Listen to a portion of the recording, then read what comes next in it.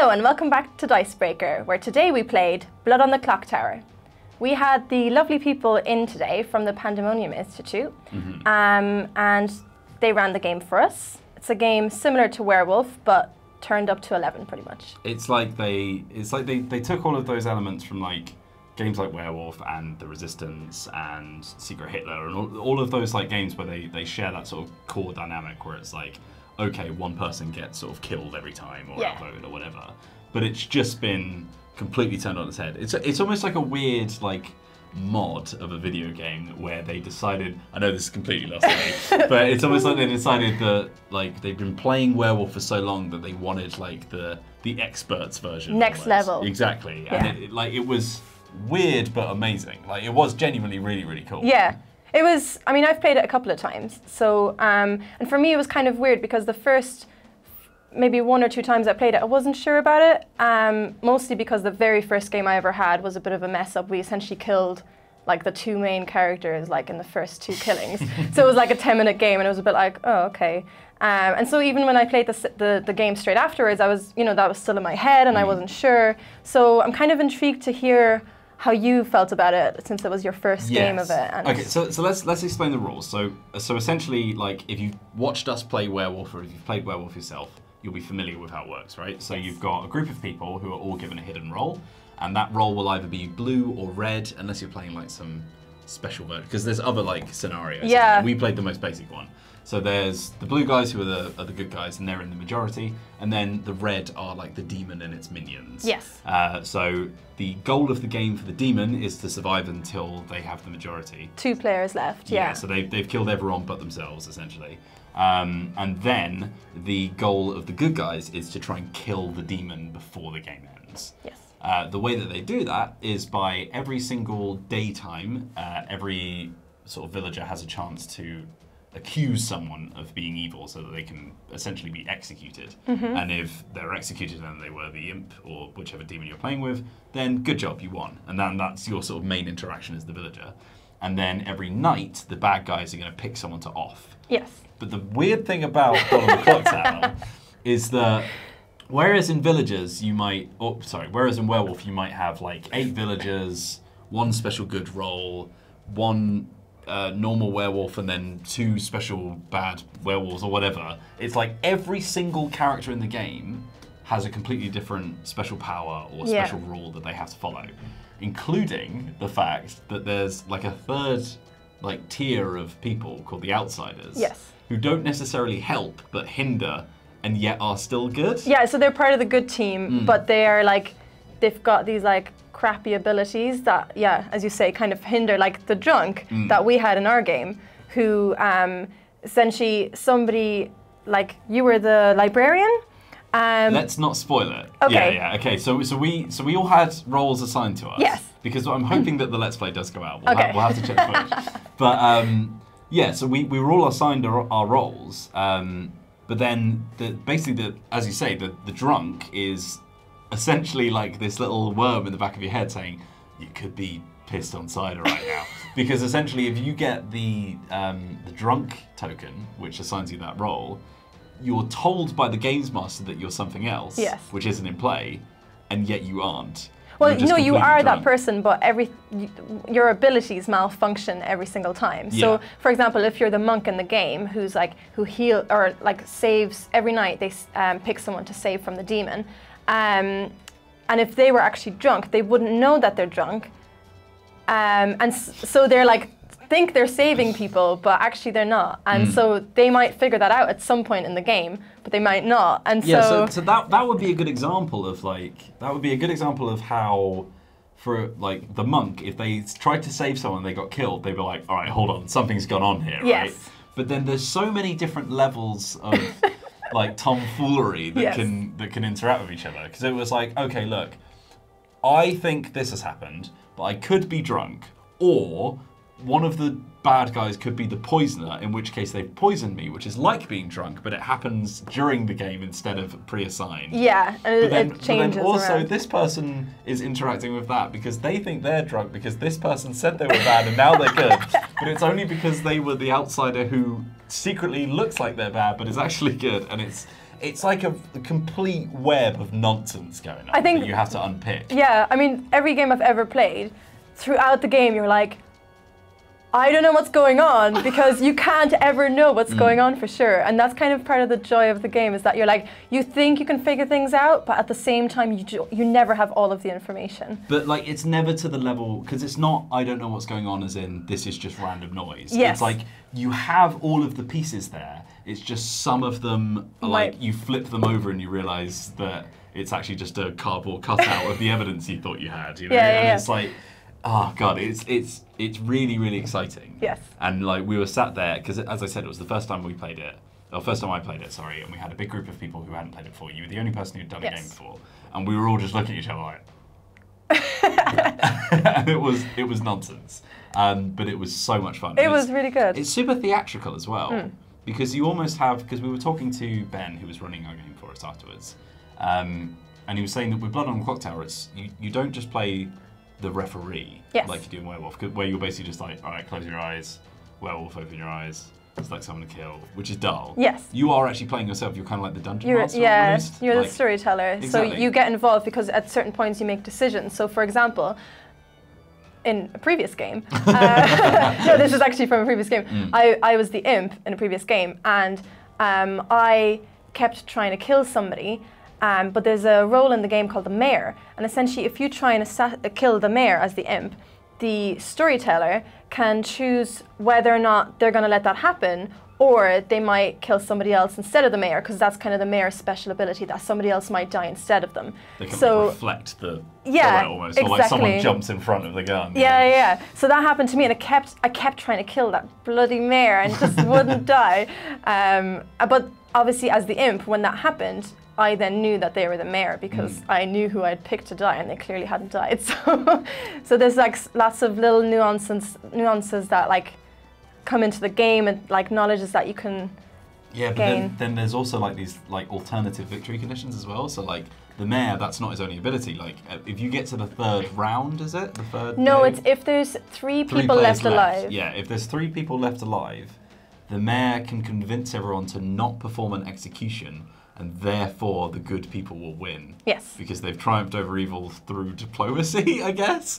But then there's also like, there's an outsider character called the Saint, where if you ever execute the Saint during the day, as in if the villagers turn on the Saint, then evil wins, because you've killed the best person of all of you, almost. And like there's also the Virgin, so if the Virgin dies from execution, if they're nominated by another townsperson, the townsperson dies. So it kind of gives you information. Again, in that same game that I played previously, somebody had nominated the Virgin to die, and then that person instantly died. So we knew, first of all, that that person was definitely the Virgin and was a good person, but also that the person who nominated them was definitely good, because they wouldn't have died if they'd been an evil player. Yes. So oh my god. Yeah. So like, it's layer upon layer upon layer. It is literally, it feels like expert Werewolf. It's like if you've played a lot of games of Werewolf, and to be fair, like I'm sure you could jump into this without playing Werewolf, because like Werewolf is a pretty simple concept on its own. It's not like a required reading. Yeah, and one of the players today had she never played? Played any of it. Yeah, no, I don't think so. So like it's definitely, and it feels weird because everything that we're talking about right now as well is just one little module. Yeah. Whereas like every single other module, they're like completely different roles, right? Oh yeah. Well, Yeah. So this is on Kickstarter right now. Yes. Which is, so one thing that's slightly controversial about this game is the price point, which we do have to kind of talk about. So we were just looking at the shipping costs and the game costs on their Kickstarter page, and to ship it to the UK, it's something like $104, including the price of the game. Yeah. So that's quite an asking. Yeah, for the fact that when you consider what's inside the game, it does seem like a lot, because you kind of get that grimoire thing, which is the box, which also kind of acts as the book that the storyteller uses to assign the roles and figure out what's going on, essentially. And then you get the kind of chips that is everyone's roles, and then I guess you get the sheets, some sheets that like tells you what all the characters are, but other than that, I don't think there's a huge amount of stuff. Yeah, and it feels like quite an expensive price point for something that like you could print and play. Do you know what I mean? Yeah. So it's, and I think there's two ways of looking at this, I think. There's either the fact that, okay, this is a game that's very expensive, and to be completely honest, I didn't think, and this is obviously, it's not the final version of the game. Yeah, I wasn't massively. That, I think, yeah. Sorry? I think he did say that. I think Ben said that. Yeah, they're definitely, because they were talking about like the size of the box changing. Yeah. So I don't know if this is going to change, but I wasn't massively impressed by the graphic design elements of it. I think it's not a particularly pretty game, especially considering the fact that it's such a high price point. I don't know if the sort of level of luxury and the components that will come in the final product will sort of like give reason for how much of that cost is. But especially the art that we were playing with today didn't feel great. No, I definitely agree with that. It's very basic. Well, it's like cursive font. It feels a bit 90s almost. Right. Which is a weird way of saying it. Like, it feels like a game that's been around for a while and done a reprint of almost. Yeah. And that's fine. Like, it's not a game where you're ever looking at the art. You're staring at a sheet because it's got all the roles and how they work on it. So you're like, oh, okay, this person's that. What does that mean? Oh, how does that interact with that? So that's almost just like a little cheat sheet for you when you play the game. For the whole of the game, you're just staring at other people. So like, the art is not incredibly important. No. But as we said, when that price is so high, it becomes such a thing. And I think the second way of looking at it is, it almost feels like you're buying something for like an event. Yeah. Or for like a big group of people. It's like, you all chip in for this one thing. Because you don't need multiple copies of this game, right? No. It's almost like something you'd buy if you were at like a board game cafe or something, you know? Yeah. And it's got a player count of like 5 to 20 people, right? And I thought,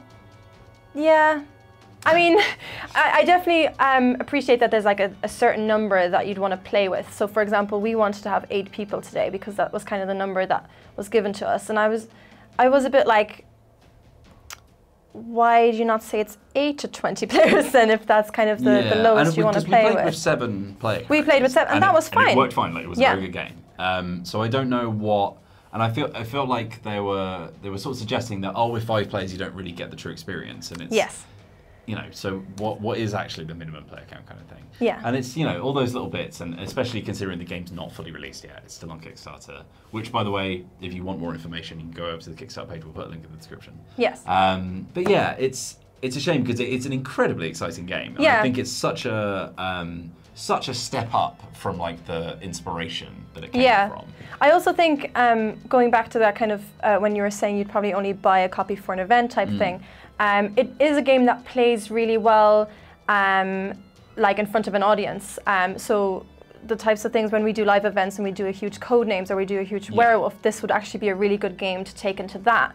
And they've put on a show, the first ever like theatrical version of the game a couple of weeks back that I went to, and that's actually where I was speaking to them, and that's how this came about. But essentially, it was really interesting to watch as a theatrical show because they had, I can't remember how many people, I think 7, there must have been 8 of them actually, actors who actually did perform in certain roles, and they sat around in a similar fashion to us in a kind of crescent or half crescent or whatever.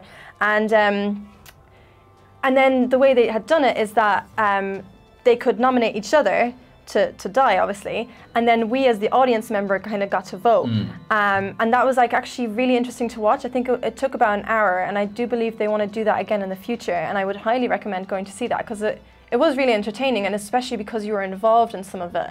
It was, it was really good. So I think in that kind of environment, it really thrives, and it does really well. It almost transcends sort of a standard board game, doesn't it? It feels like something that you, like, a theatre company might buy, so that they can do their rendition of Blood on the Clocktower. It's very strange. It's difficult to talk about, and that's why we wanted to sit down and do a first impressions. Yes. Hopefully we can get that Let's Play out as well, because it was genuinely, the final moments were hilarious. Yes. Like, we had such a fun time doing it as well. So hopefully that's coming soon. Yeah. But yeah, a really, really interesting, quite novel concept, considering that it came from a game that so many people around the world have played as well. Yeah, I think it genuinely feels very different. And I think that it builds on a lot of because there's so many hidden role games out right now. There is. I think it really builds on the fact that we need to go different.